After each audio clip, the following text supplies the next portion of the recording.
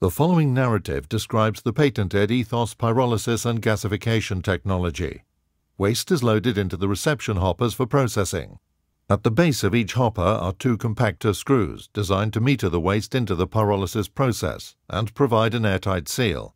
The seal ensures that the waste is pyrolyzed, heated in the absence of oxygen rather than combusted.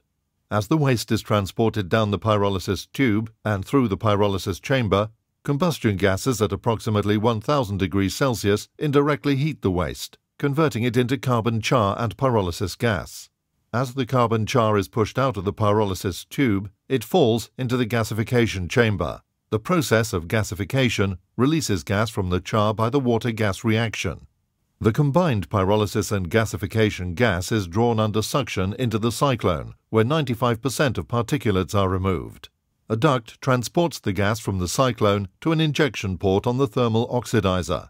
It is here that the pyrolysis and gasification syngas undergoes staged combustion. The gas follows a cyclonic path through the thermal oxidizer, which is maintained at an operational temperature of 1250 degrees Celsius. The cyclonic action of the gas at 1250 degrees Celsius helps ensure the complete destruction of any organic pollutants and particles. The combusted gases exit the thermal oxidizer and are drawn into the pyrolysis chamber to provide the heat for the pyrolysis process.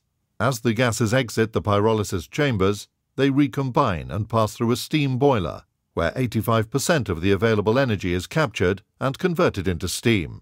The boiler is designed to quickly reduce the exhaust gas temperature from 800 degrees Celsius to 220 degrees Celsius. The speed of temperature reduction helps to prevent the reformation of dioxins and furans.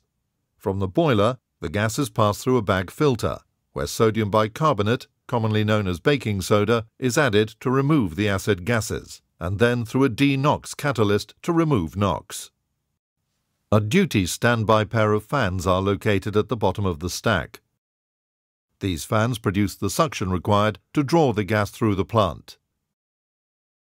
The discharge side of the fans push the clean exhaust gases up the stack, where they are continuously monitored and recorded.